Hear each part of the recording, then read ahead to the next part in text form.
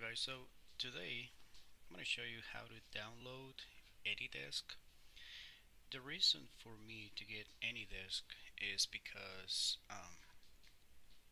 I get calls from either my mom or my nieces or someone asking to help them out with their computers. Well, I don't really have a whole lot of time to go out to their houses and fix it or anything like that, so I've been doing some research and find out that AnyDesk it's actually a really good application for it. So I can install it in their devices, and I can actually remote in from either my computer, a tablet, or my phone even if I need to. So I like the fact that it works with Windows, Apple, and Linux. So it's a pretty cool, well-rounded application. So the first thing I need to do is go to AnyDesk, and it's free to download. And go to their website, download the application, and as you can see on the bottom left corner, the application has been downloaded. So you don't have to click download AnyDesk again. Once you hit it the first time, it will do it for you. So once it's downloaded, we're gonna run the product, and here we are. This right here is the the generic random number had been assigned right now. If you purchase this application, uh, you can customize this number. So right now, this number right here is temporary. Once I purchase the application, this number will no longer exist on my computer. So it's okay if you want to see it. Doesn't really matter. So as I have downloaded also this application on my phone and on my tablet. I haven't downloaded on my Linux computer, and but I will, and I'll create another video when I do that. So um, I'm gonna go ahead and show you how can I remote connect to my computer from my iPad. Okay, so I have my iPad, and as you can see, I have the AnyDesk application on it. So I'm gonna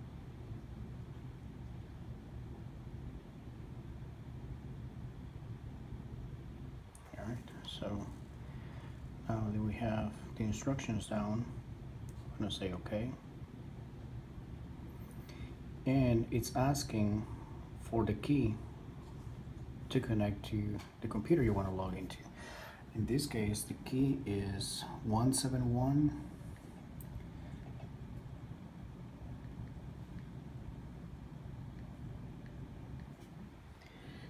There you go. It's the same key as my computer. I'm going to go ahead and hit connect. On the computer, the remote computer you're trying to log in, it will say, do you want to accept this connection? That will be the person on the other side you're trying to remote into their computer. You will have to say yes, or they will have to say yes or accept.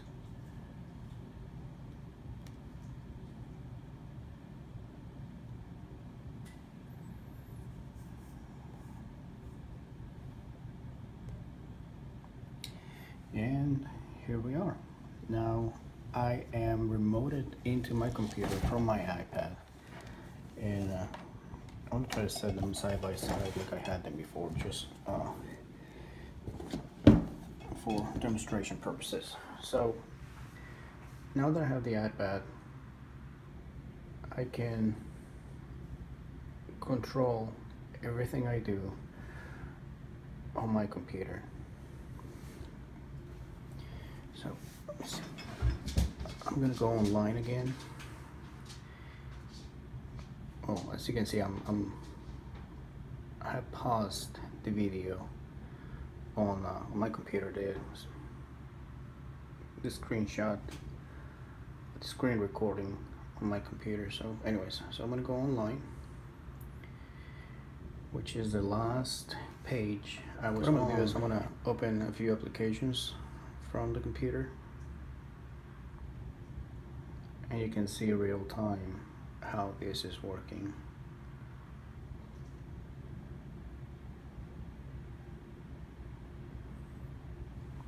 So if let's say, oh, there you go. So you can set that up if you want to. You want to go to the files and let's see if there are any pictures in here.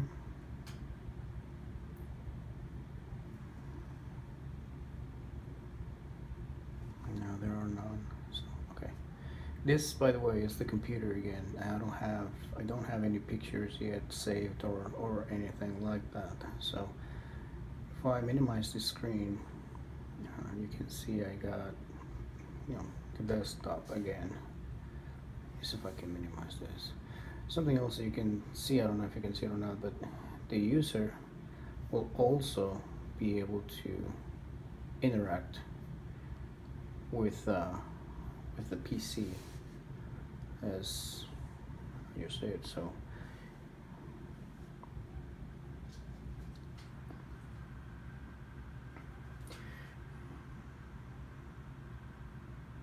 that's it. So it's just basically just a basic, very basic example of how can you log into a computer from your tablet or your phone as well. And well, that's it. And I guess I'm gonna go ahead and try to open the snipping tool, and let's select a new one. Click, drag, and so it's very cool. You can do a whole lot with it, remote wise. I need to cancel that. I don't want to save that. I'll do it later. And this is a screenshot. No. There we go. So, all right. So that's it. After you have that, you can go ahead and log out. All right. So let's say you needed to install antivirus on a computer and you're done. You can ask the person, okay, I'm done. Can you please go ahead and close the session? And what they'll have to do is they'll have to go on the application, or they can just leave it open, and they will hit disconnect.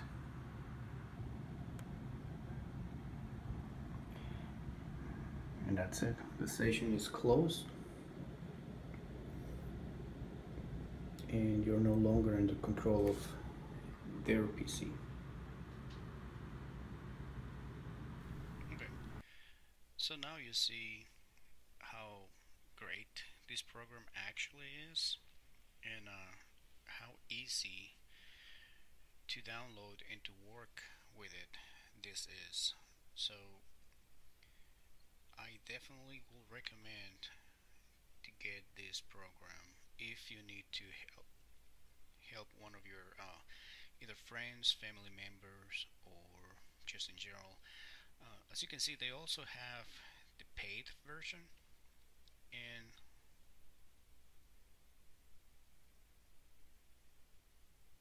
with the paid version, you can decide what is it that you want to do it, want to use it for. You have the light version, which is something more for like what I will be doing, just connecting to one computer at a time every now and then, if it's absolutely needed. The professional version, which, if you have a small IT business and you want to provide remote support to your customers, you have a small clinic with a few users, and I don't know, a grocery store that you provide support to their database or whatnot. So this is something else you can do. $229 for something like that. If you're actually using it for a small business, it's a steal. I mean, it's just $229. You can probably do that in like a couple of hours of uh, outside support. And then you have the enterprise that, it's, I don't know how many companies or big companies will really be using this, but I'm sure there are some. Anyways, so for someone like me, this will be great.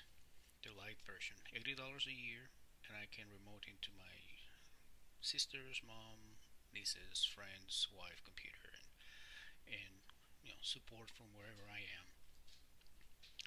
And well, that's it, friends.